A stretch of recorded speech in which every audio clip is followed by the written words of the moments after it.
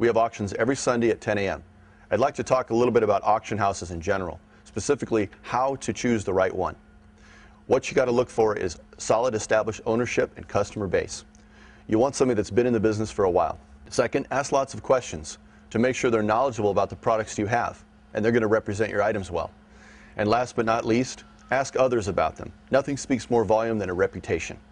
Chances are if they've treated others well, they'll treat you the same. Today I'd like to talk a little bit about samurai swords.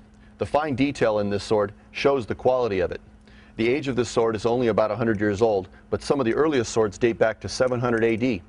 This one has real ray skin in the handle, and the blades are so strong they'll actually cut steel. This is a quality reproduction sword. The blade is made of 1046 high carbon steel. The quality in it is shown by the large tsuba and the stingray in the handle.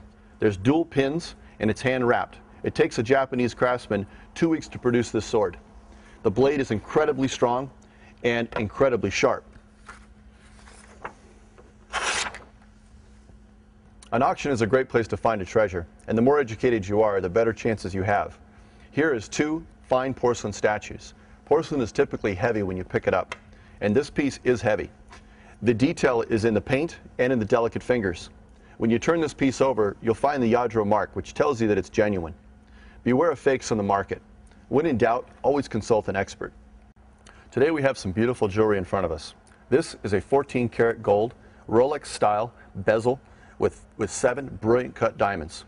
The carat weight of these is set as 1 1/4 carat diamond. The appraisal value on this, replacement value, is $4,100. Typically, as a buyer, seller, or investor, one would expect 25 to 50% of that appraisal at an auction. This ring will fetch a handsome price of over $1,000, yet there is no guarantee at auction. Today we have silver and gold coins in front of us. These historical coins may have been in the saddlebags of Jesse James or passed through the hands of Al Capone. Here's examples of peace dollars and Morgans from historical America. Prices range on these from $25 and up at auction. This Morgan is special.